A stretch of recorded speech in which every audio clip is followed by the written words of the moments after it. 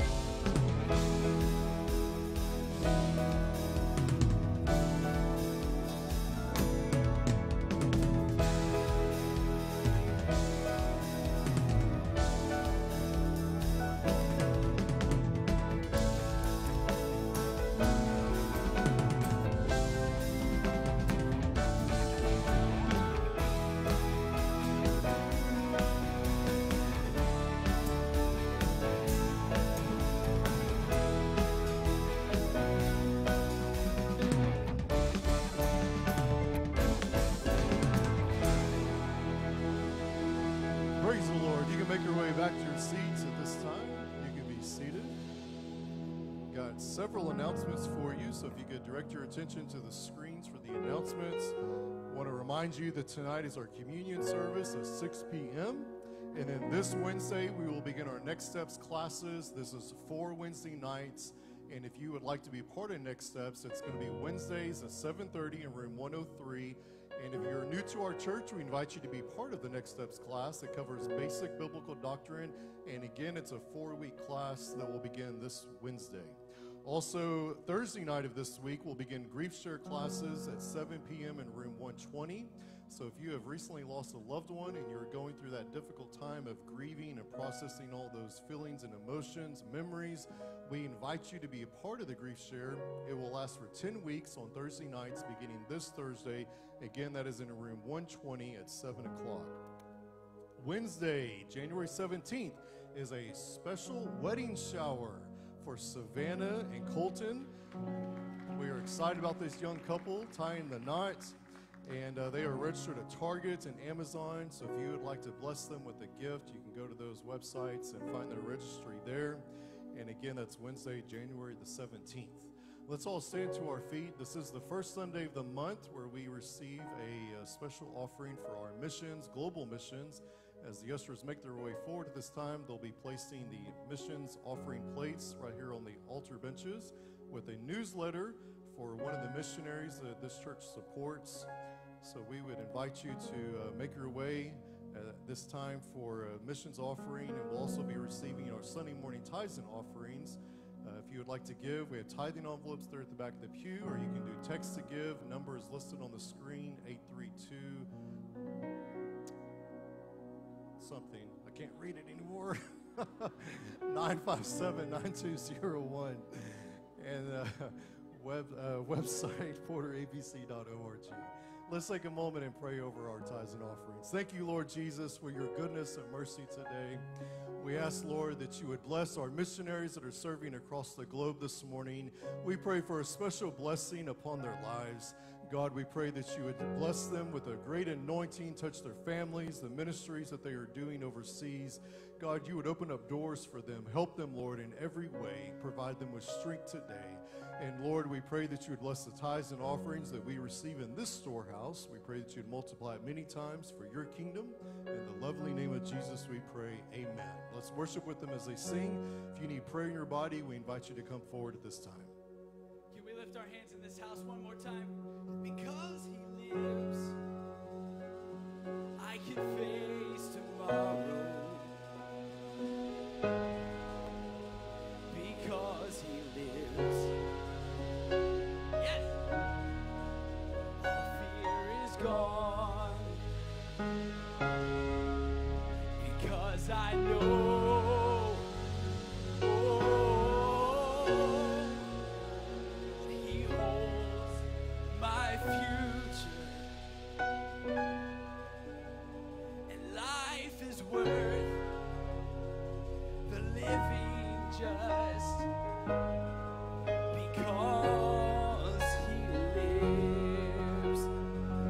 our hands and say, thank you, Jesus.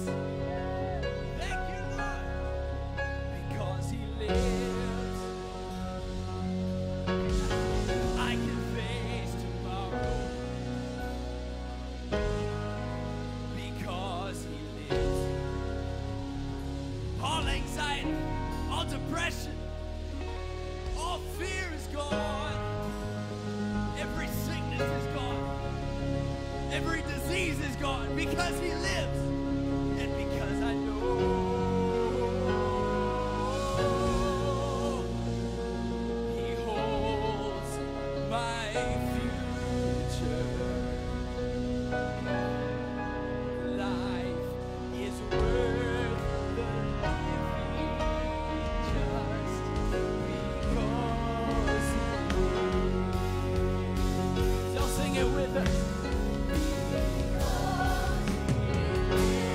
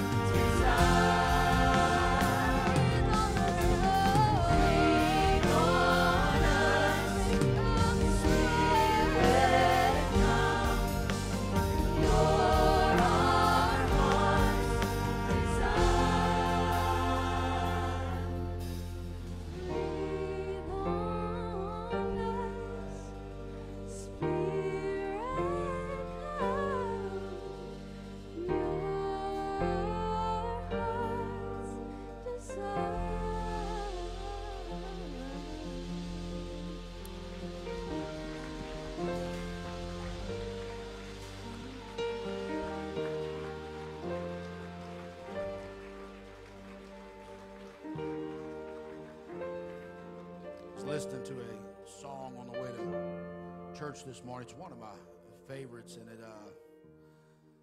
says, there's just some things that only God can do. God-sized problems. There are, and that's true. There are some things that only God can do. But let's not forget, God can do. He can walk into situations that nobody else can walk into, and he walks out with victory. That song talks about breathing on us. We know from Scripture. I love the Scripture he talks about in his vision of Ezekiel. He says, there was a great army, a reminder of what used to be, a reminder of what could have been, but now it's nothing. It's just a reminder of what could have been somewhere long ago. And he said, breathe. And when God breathed on him, he said, life came into them. Can I tell you, I don't know what it is you brought with you today.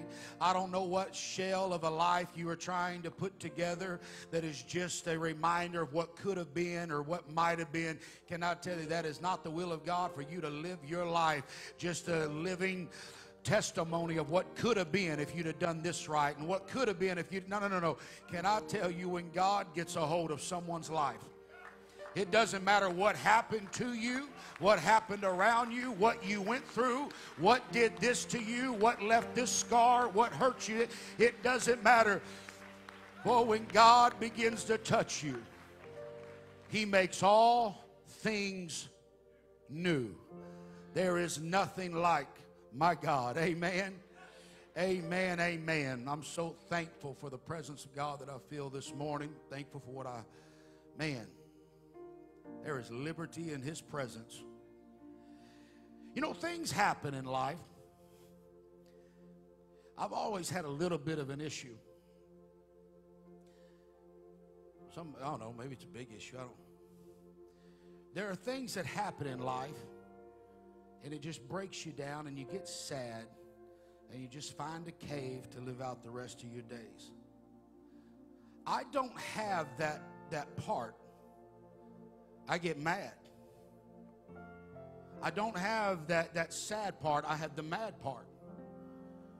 When the enemy does this and he does that, and you see the lies of the enemy, and you see the snare of the enemy, and you see the enemy doing this, I don't have that part where you go into the cave. And I'm not saying that part's not there somewhere. I just haven't encountered it yet, where you just go and you cry yourself. What I have is a part that gets angry at the idea that somewhere in the world there's a devil that thinks he has any kind of say in what God has in store for his people.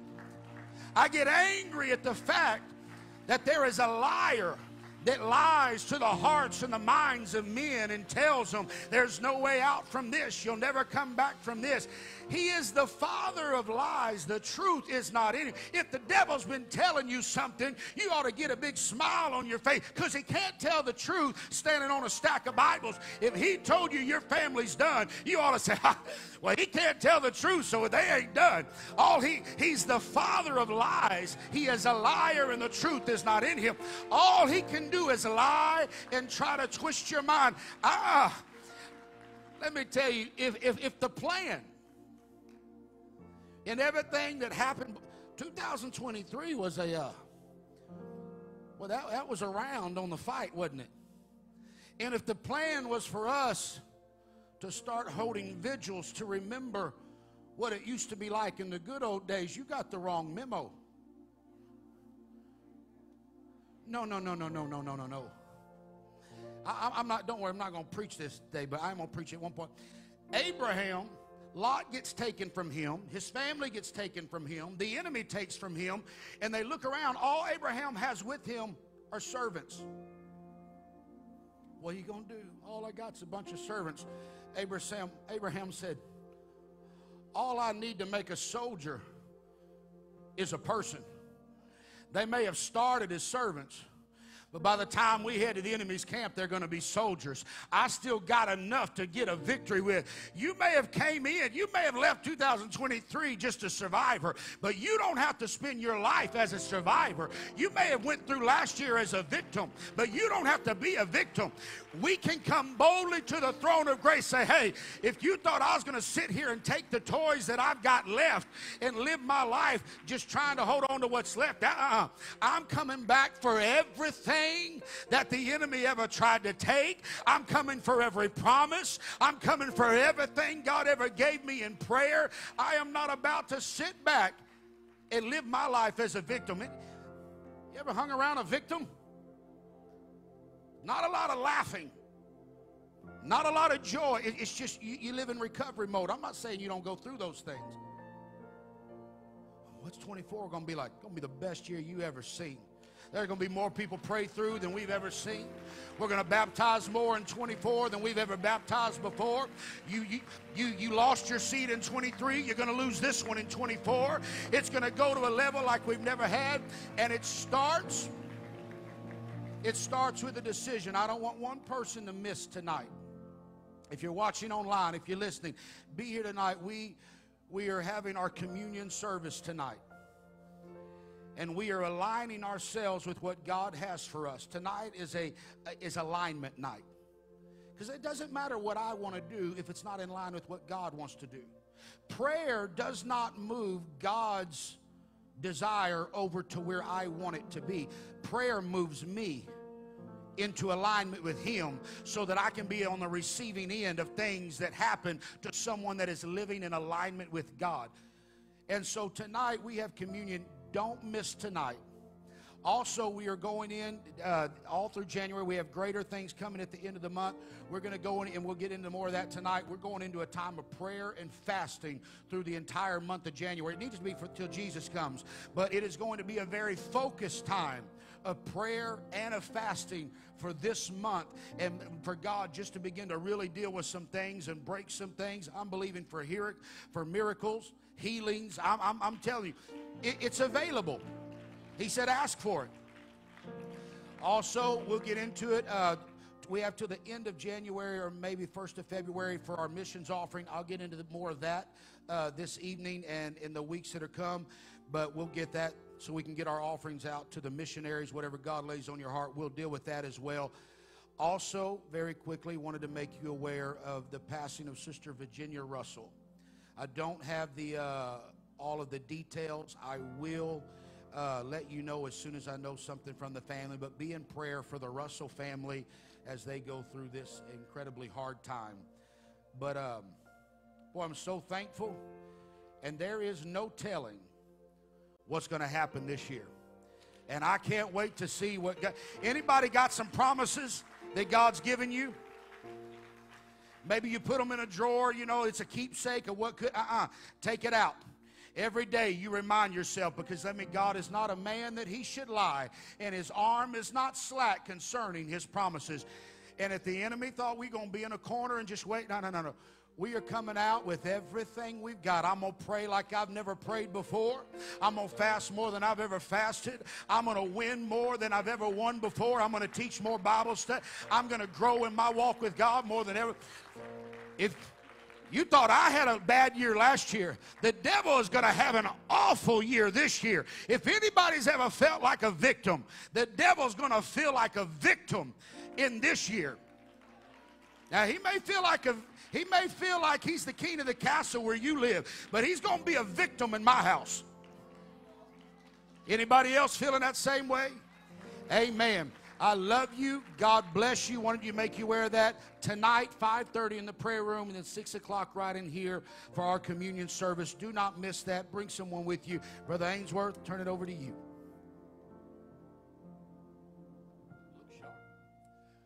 At this time, I'm going to sing a song. It's a song of First Sunday. If you are new to our church, this is our first Sunday of the month where we do break off into classes. So if you could look at the screen, you'll know exactly where to go. For our junior high and high school students, you're going to be meeting in room 120. Hyphen, this is our college and career group up to age 30. You're in room 103. Family life, this is single or married all the way up to age 45. You'll be in the fellowship hall on that side of the building. And 45 and up, you're right here in the sanctuary. So if you could make your way to your classes at this time, we'll invite you to be back tonight at 6 o'clock for our Sunday evening worship service.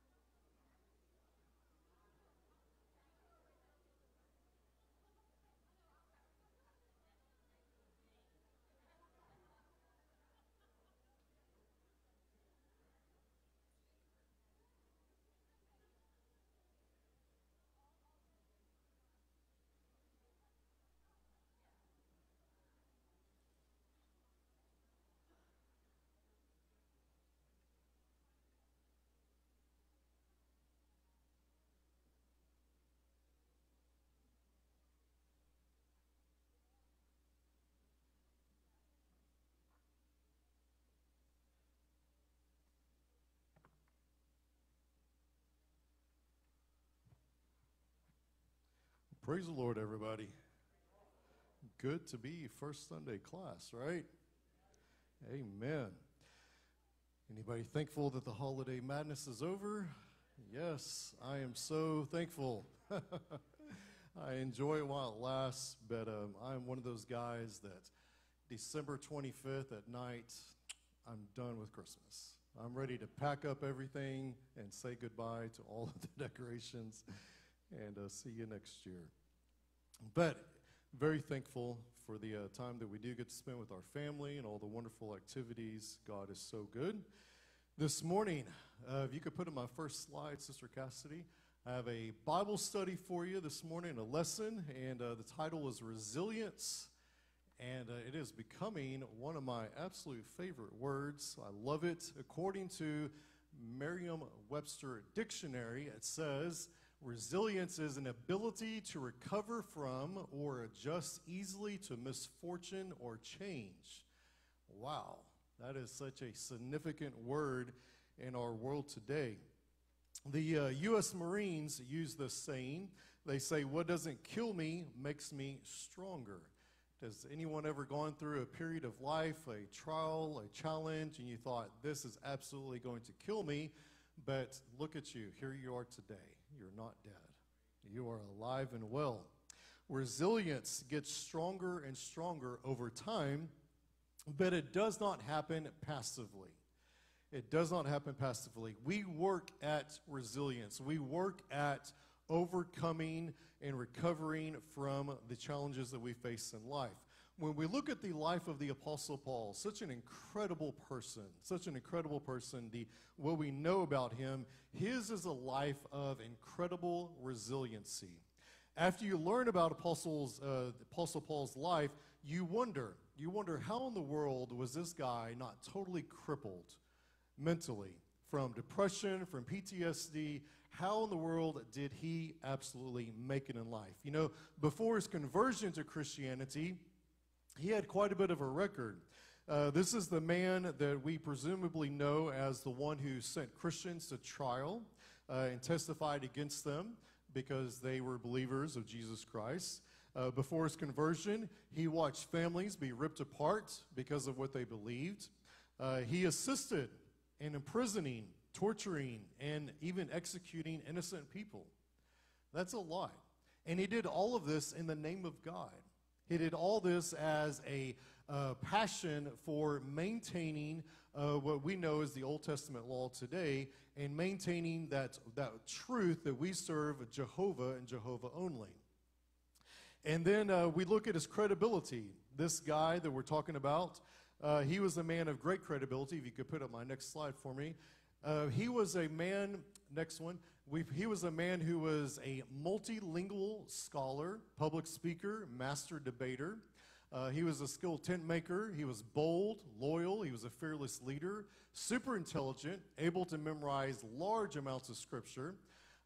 He was a caring, articulate, and voracious writer, self-sufficient businessman who never asked for anything he did not earn, always striving for victory, never living as a victim, what we just heard from our pastor.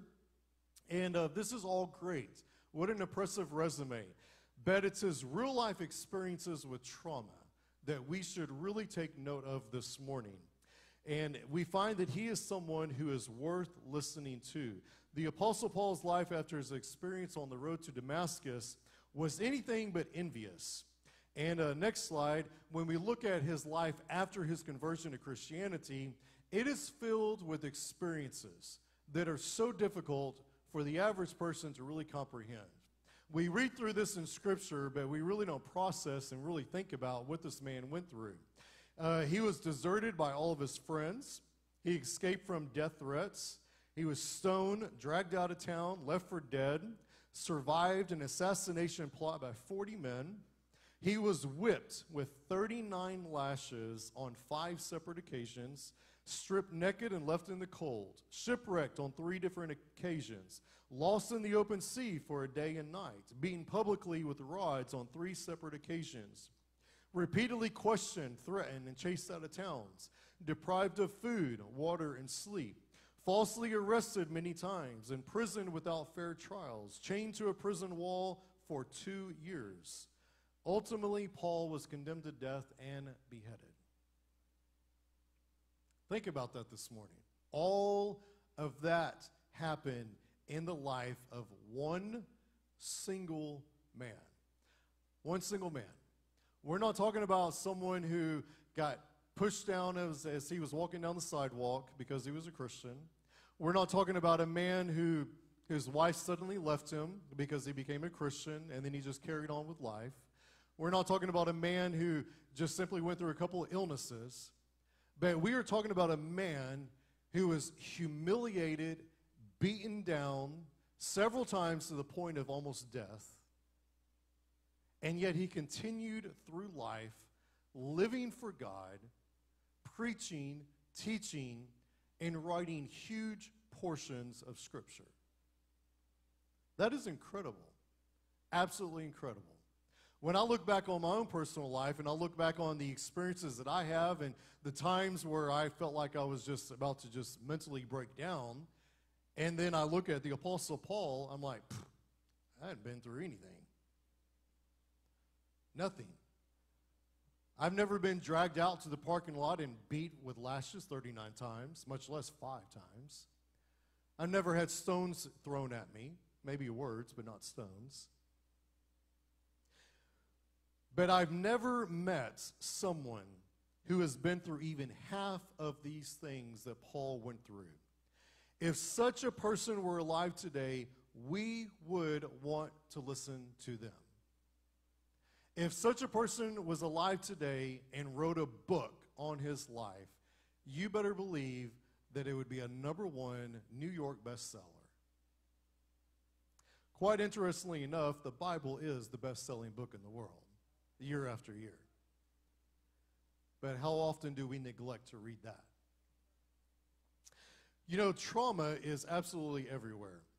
And when we say trauma, trauma is a life-threatening incident or an overwhelming crisis. Trauma looks absolutely different for each and every individual. It may be directed at you, or you may be a witness to trauma. It can be a single intense event, or it can be a prolonged life event that is carried out for months or even years. Put up the next slide for me. About 70% of American adults will encounter trauma at some time in their lives.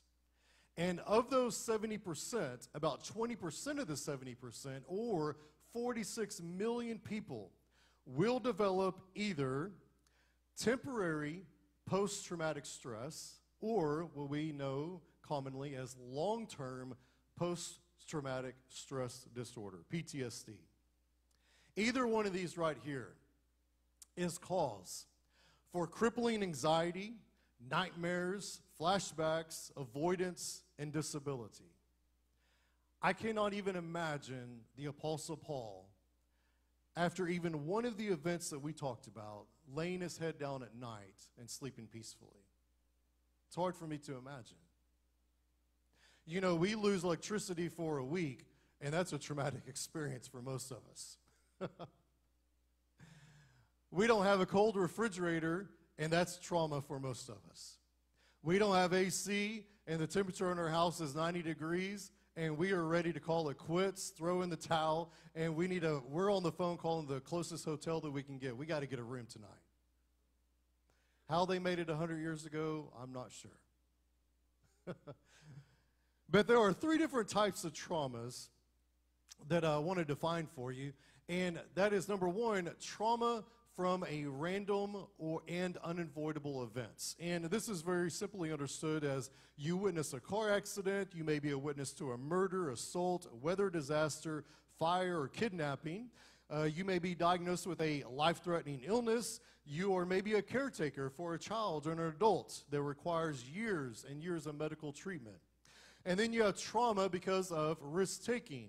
And this is not necessarily in a negative sense. These could be simply first responders, people that work in police officers, paramedics, doctors, firefighters. There's documentation out there that show that some doctors that work in the ER for years and years, they experience trauma. And they actually have to go through counseling, and they need help with what they see, what they witness.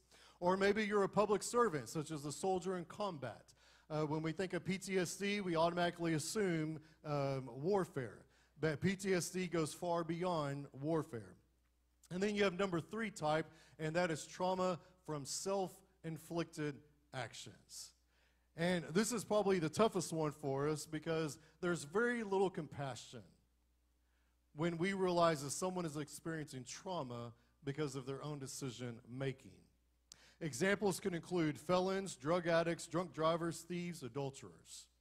Sometimes these individuals were victims of childhood trauma themselves, and now they are simply coping with life, and they're going through all these sinful cycles that are embedded from that life of growing up in a dysfunctional home or dysfunctional life, symptoms of PTSD. Or maybe it's just childhood, being a childhood victim.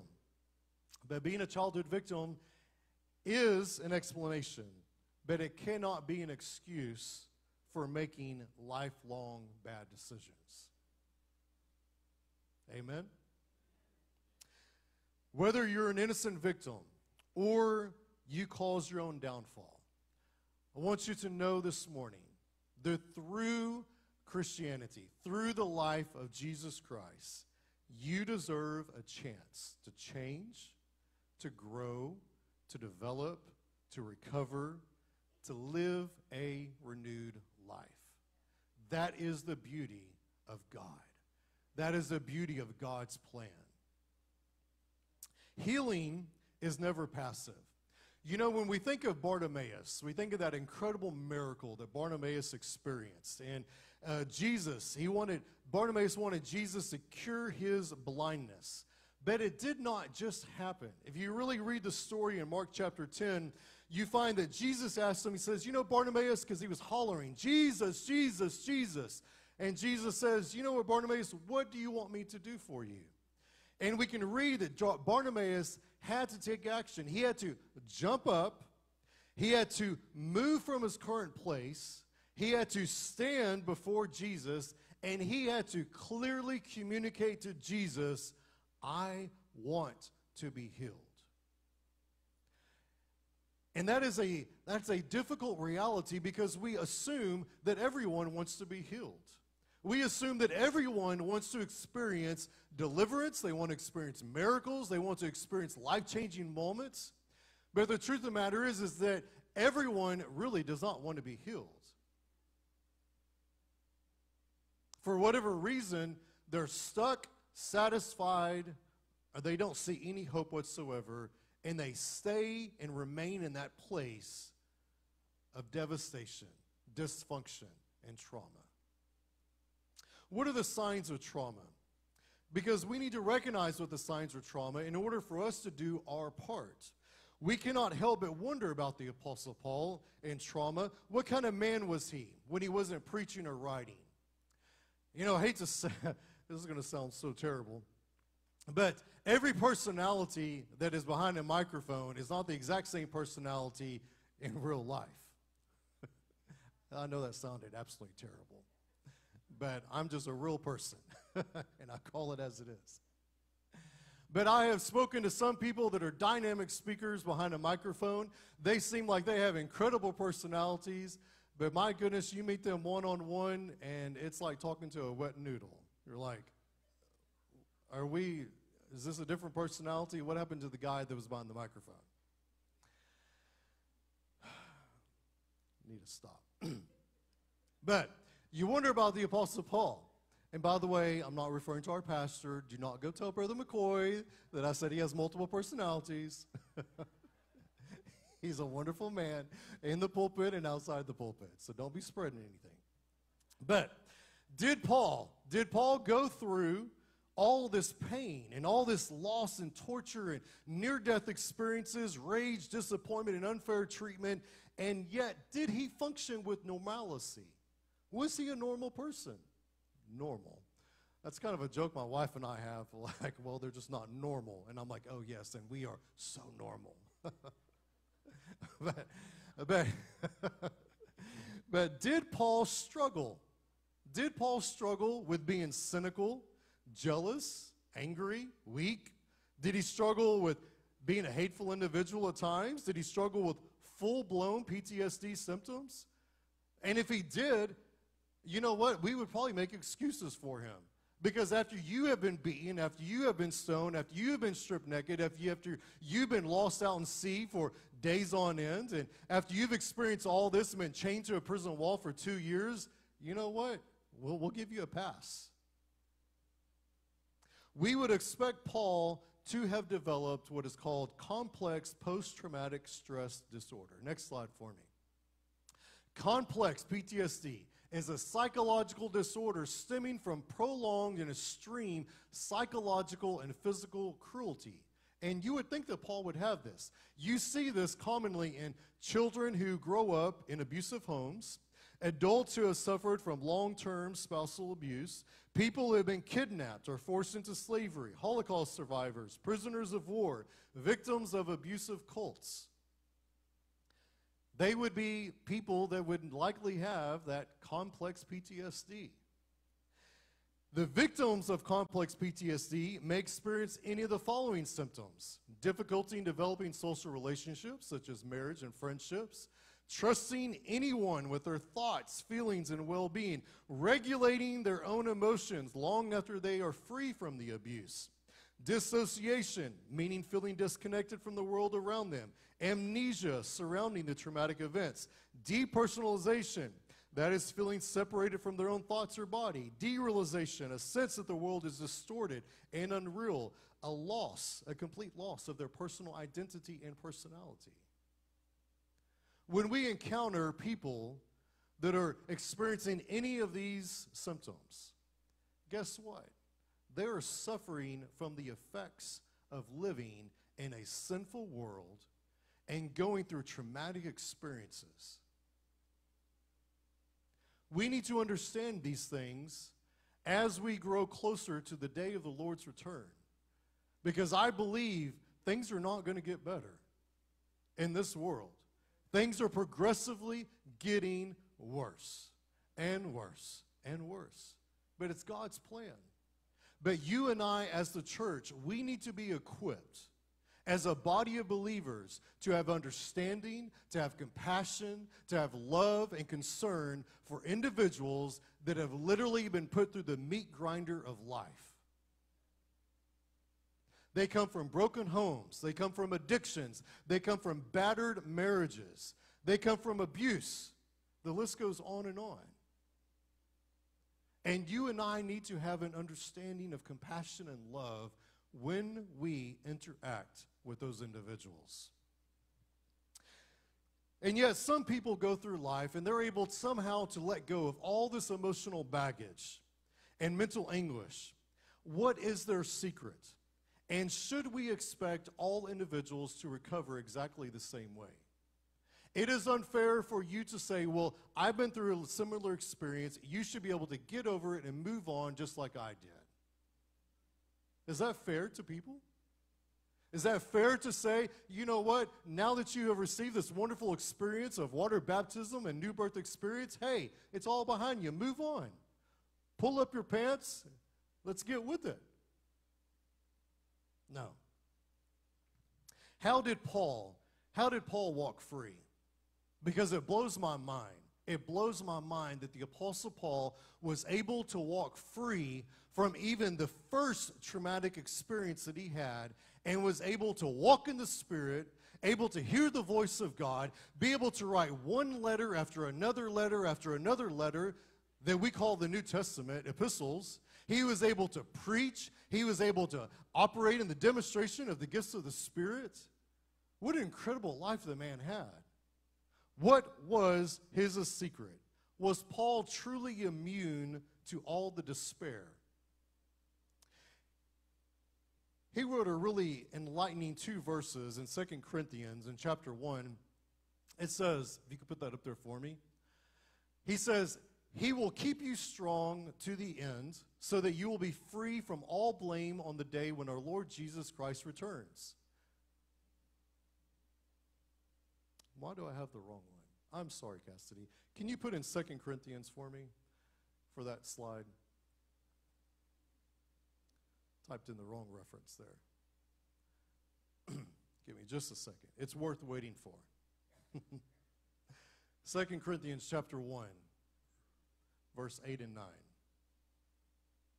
2 Corinthians chapter 1, verse 8 and 9.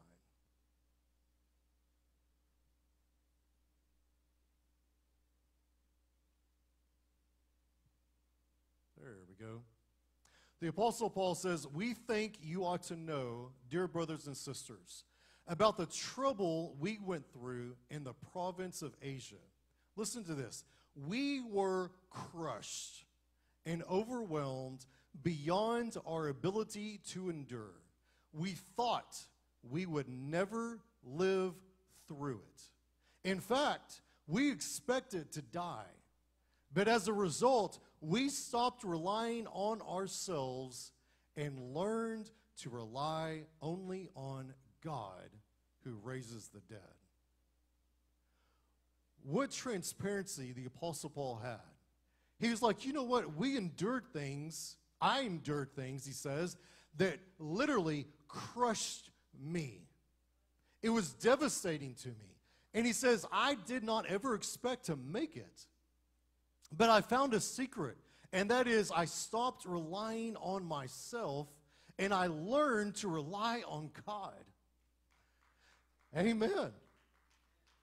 When we go through the traumatic experiences of life, I believe that, yes, it's devastating. Yes, it's horrible. Yes, it's unthinkable. And yes, there are things that you won't even want to speak about. But you can take that as an opportunity to be crushed and to die, or you can take it as an opportunity to get on your knees and experience life-changing moments in the presence of God, where you stop relying on yourself, relying on your own strength, and you are solely dependent on God. That place in prayer where you say, God, I don't have the strength to take one more step. I don't even have the strength to get up from this place in prayer. But if you will renew my mind, there's hope. There's hope. Paul never, ever gave up. He was a fantastic example of resiliency. But could we blame Paul, though, honestly? Could we blame Paul if he experienced any of the following found in people who have suffered horrific trauma? Flashbacks, nightmares, anxiety attacks, insomnia, eating disorders, chronic illness, inability to work, physical disabilities, alcoholism, addiction, isolation, loneliness, personality disorders, delusions, depression, suicide. Could we blame Paul if he experienced any of those symptoms? Could we blame Paul that if he had a bad day, that he simply shut the door and didn't want to speak to anybody? Could we blame Paul if there was just a couple hours in the day where he experienced depression? Could we blame Paul that maybe as he was walking through the streets at times that an anxiety attack came over him and he began to hyperventilate and he had to tuck back into an alleyway somewhere and take a deep breath? After all, the man was human. It is okay this morning for each and every individual to say, yes, I'm a believer. Yes, I'm filled with the Spirit. And yes, there are times that I still suffer. It doesn't make you a less than individual. These are all common mental health challenges that I just read that we are faced all across the world today. And the Bible, think about it, the Bible is continuously the best-selling book in the world, written by a man who suffered immense trauma. Instead of breaking down mentally, Paul's strength grew with every single trial that he faced. Put up the next slide for me. So what was Paul's secret for maintaining his mental health? I love this right here. Paul's psychological and spiritual resilience gave him the armor for his resistance, which gave him hope for his recovery, where his renewal completely changed his life through his faith. There is a lot wrapped up in that right there. Paul's psychological and spiritual resilience, the ability to recover, gave him the armor. What is the armor? It's the whole armor of God. For his resistance, that is how we fight, which gave him hope for his recovery, because each and every one of us are recovering every day. Every day we are recovering. Where his renewal, that is the operation of the Spirit, completely changed his life through his faith. You know why I keep coming back to church? Because I need to be renewed. You want to know why I keep praying? Because I need to be renewed. You want to know why I keep reading the Word of God? Because I need to be renewed. You know why I keep getting up and fighting? Because that's the call of God of every Christian warrior. It's a fight. Every single day, it is a fight. And that is the way God planned it until we take our last breath or the trumpet sounds. Had a man here recently who said, I literally do not know what to do. He said, I'm fighting every single day spirits. And he said, every day I see them, okay? I see them. So either he could be suffering from hallucinations or he could be suffering from intense spiritual warfare. But am I to judge either one? No, I'm not. But he said, I see spirits and I'm fighting every day and I pray. He said, and I know that I'm delivered, but they keep coming back and they keep fighting. He says, and I want them to go away forever. And I said, sir, you are a warrior of Christ. And as a warrior of Christ, you are called upon every single day to put on the whole armor of God. The helmet of salvation, the breastplate of righteousness. Hold the sword of the Spirit. Hold the shield of faith. Gird yourself with truth. Cover your feet with peace. I said, and you don't stop fighting. You don't stop fighting. Every day we are called to assemble ourselves. Every day we are called to put on the whole armor of God. Resilience is within you. Paul said in Philippians 4:13, he says, for I can do everything through Christ who gives me strength. You see, Paul decided a long time ago in one of those traumas that we learned about, he decided at one point, he says, I am done depending on my own strength. What strength I have, I will kneel in prayer and I will surrender to the King of all kings. And he says, that is the way I'm going to make it. And for those of you that maybe have forgotten your New Testament Bible history, Philippians is a letter that is written from a cold, nasty, dark prison cell where Paul was at. And even while he was in prison, awaiting execution, he wrote the words, I can do everything through Christ. Everything. Everything. Doesn't matter what I face. I can stand before those that are going to kill me through Christ who gives me strength. Resilience. Resilience. Paul was physically imprisoned, but not mentally conquered. Not mentally conquered. The next slide. Resilience is accomplished through 5 choices that you and I have to make every single day. We can choose strength over weakness. We can choose discipline over disorganization. We can choose solitude over isolation. We can choose humility over pride. And we can choose goals over chaos. Resiliency and strength. Strength is a choice in our actions. It requires a decision and a steadfast commitment to build upon it. And you know what? We need to accept right now that life as we know it is tough. Jesus promised it. He said in John 16:33, Jesus said, I've told you all this so that you may have peace in me. Here on earth you will have many trials and sorrows, but take heart because I have overcome the world.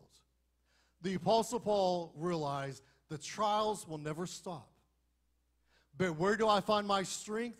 In Jesus Christ, the one who has overcome the world. Praise God. If we know life is tough, then let's prepare for it. Let's prepare for it with strength. Some people refuse to move forward or take action because they are constantly choosing weakness. And I know that's hard to digest because we need to realize that strength is not referring to our physical strength, not how much weight you can lift, not how much you can push or pull, but strength is right up here. It is right up here in the cognitive abilities that you have to process life and all the trauma that you face. Paul wrote one of my absolute favorite scriptures. He says in 1 Corinthians 9:26, he says, I therefore so run, not as uncertainly, so fight I, not as one that beateth the air. In the NLT it says, so I run with purpose in every step. I'm not just shadow boxing. Every step that we take mentally should be filled with purpose and strength. Each one of us only has so much strength to use throughout the day. We do. You only have so much bandwidth. You only have so much mental capacity. So much. In Paul's statement, there's a powerful truth right here. Next slide. That truth is, do not waste your strength on matters in life that you cannot change. Paul says, every step I take, I run with purpose. So that means all of the emotional energy that I have, all of the mental energy that I have, all the spiritual energy I have, I must focus on what I can change. And I cannot focus on what I cannot change. Shadow boxing, just beating the air, it's a waste. What good does it do? Every punch that you take needs to have a target. Every punch, every prayer that you pray needs to have a target. Every mental capacity, every spiritual, every emotional needs to have a target. Sometimes we need to take a deep breath and ask ourselves, what am I wasting my strength on? Resilience in your discipline. Discipline controls your strength. It gives it purpose for good. Discipline, it's all about self-control of the body, the mind, the words, and the emotions aimed toward improving your life. It is an attitude of constant improvement and intolerance for just existing. It's an attitude of constant improvement and intolerance for just existing. You know what I despise so much about social media? And I know some of you have it, so don't act like you're all innocent. Don't waste your time on online arguments. Don't waste your time on online arguments. It is an absolute waste of your mental, spiritual, and emotional strength.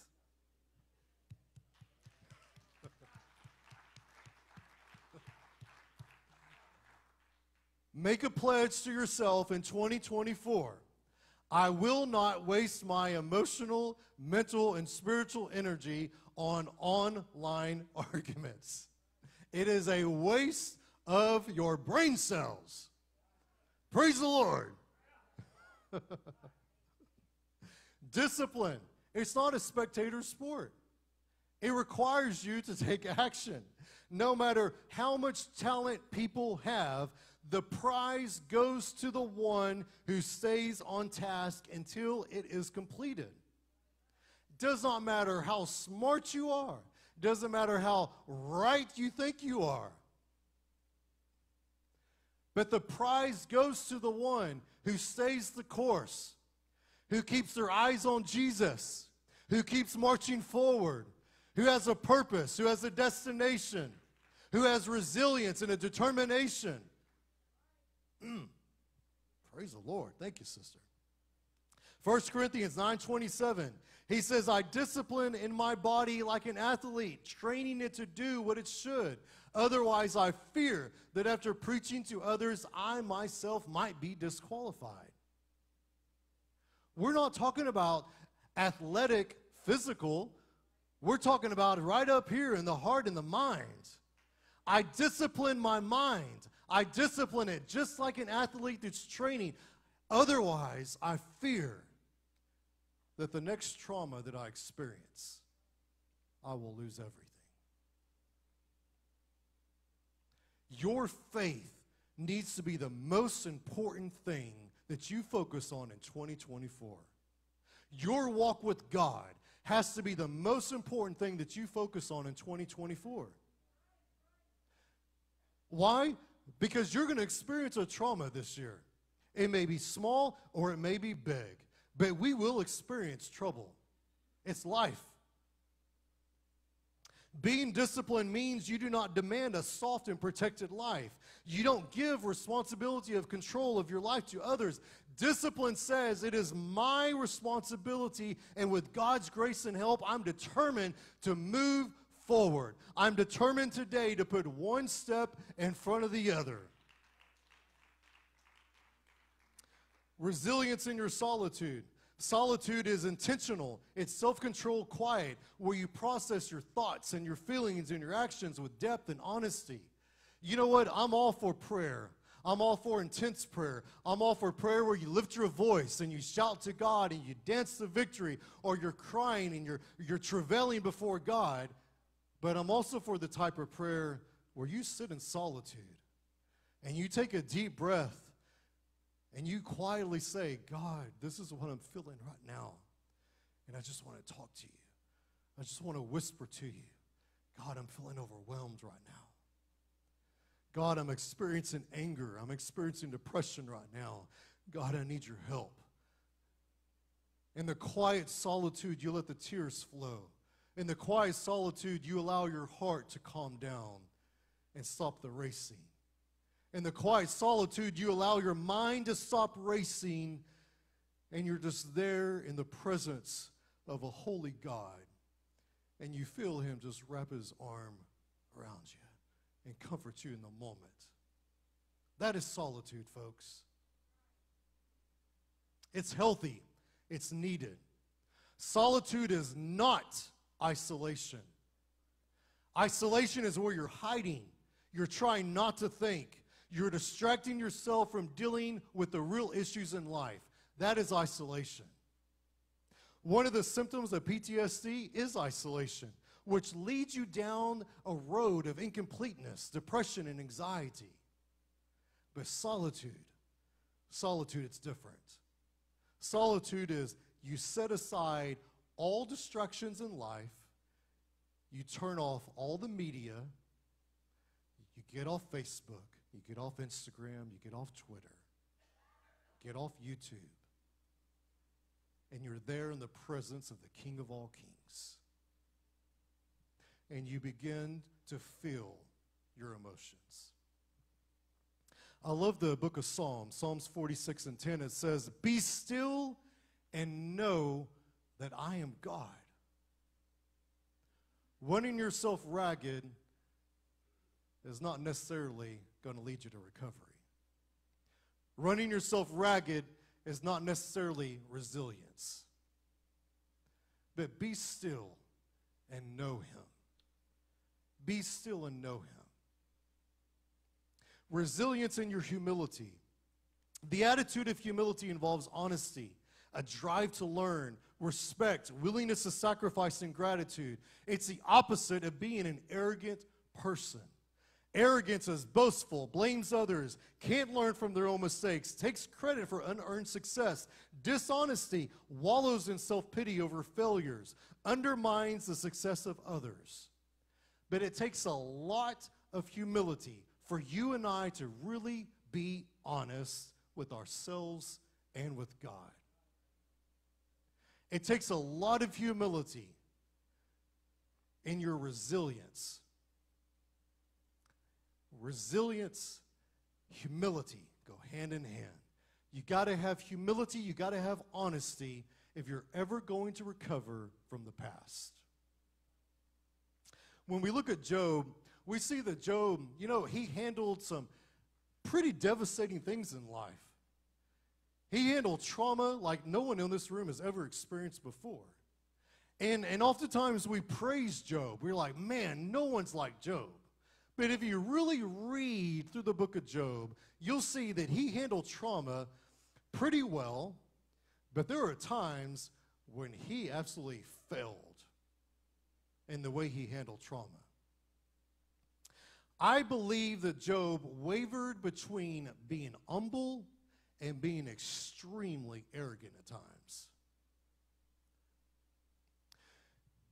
So much so that God told him in the book of Job, chapter 38, verse 3, he says, "Brace yourself like a man, Job, because I have some questions for you, and you're going to answer them." And then you read further on, go to verse 34. These are some of the questions that God asked Job. He says, "Job, can you shout to the clouds and make it rain? Can you make lightning appear and cause it to strike as you direct? Hey, Job, who gives you intuition to the heart and instinct to the mind? Job, who is wise enough to count all the clouds, and who can tilt the water jars of heaven? Job, when they're parched and the ground is dry, and the soil has hardened into clods? Job, you question me why you have gone through this trauma. You question me why you're experiencing devastation like you've never experienced before in the history of man. But guess what, Job? I'm in charge. I'm God. I am the creator. I'm the one that orchestrates everything." God was giving Job a grand scale lesson on humility. And yes, it is so tempting and it's so human-like to question God. Why am I experiencing all of this?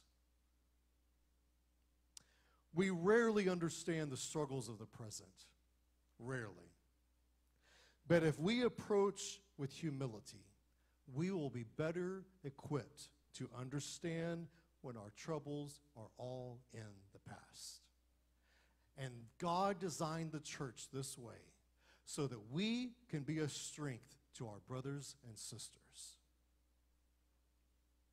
Resiliency in your goals. Last point this morning. We're always moving. We're either moving forward or we're moving backwards. We are always moving.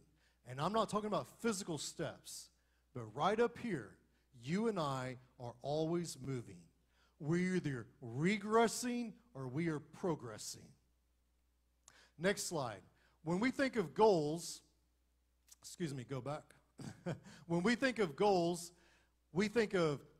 determine where you want to go. Plans keep you on track with well-defined and achievable steps towards your goals.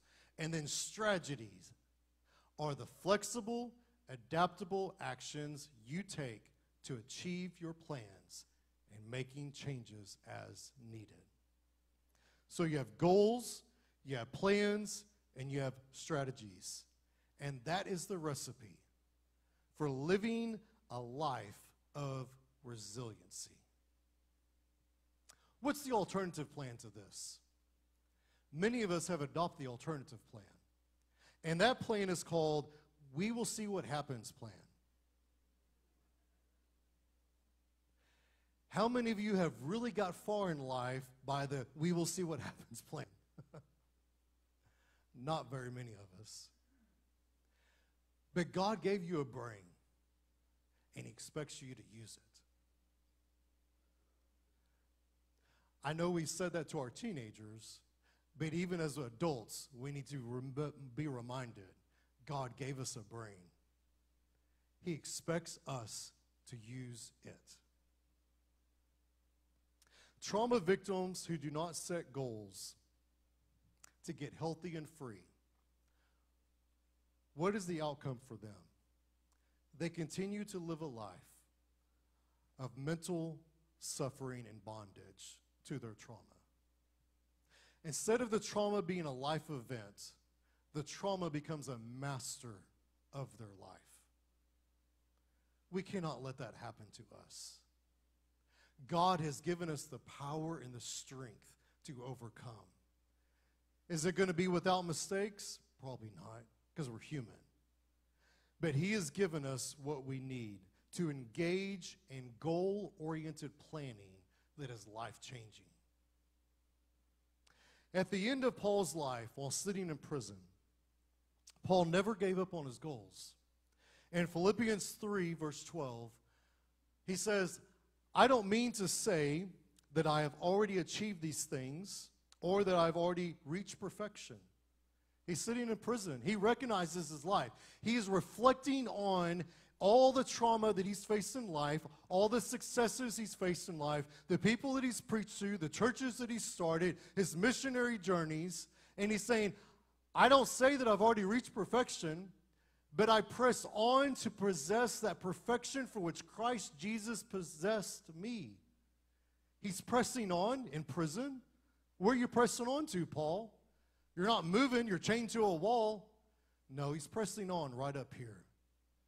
He says, no, dear brothers and sisters, I've not achieved it, but I focus on this one thing, forgetting the past and looking forward to what lies ahead. I press on to reach the end of the race, receiving the heavenly prize for which God, through Christ Jesus, is calling us. Again, it's not a race on foot, but it's a race in the Spirit. What was Paul referring to when he said, I haven't already achieved these things or reached perfection? Next slide. He says, in the previous verses, Paul talks about, in these previous verses in Philippians chapter 3, he talks about becoming righteous through faith in Christ, being made right with God, wanting to know Christ, wanting to experience God's mighty power, suffering with Christ, sharing in his death, experiencing the resurrection from the dead. In the preceding verses, that's what he talks about when he talks about, I haven't reached perfection yet, but I keep pressing forward. What is Paul pressing forward on? He's pressing on each and every one of those goals. What a list of goals. What a list of goals. He says, I haven't achieved them, but I keep focusing on them. I keep pressing forward. Let's all stand to our feet this morning.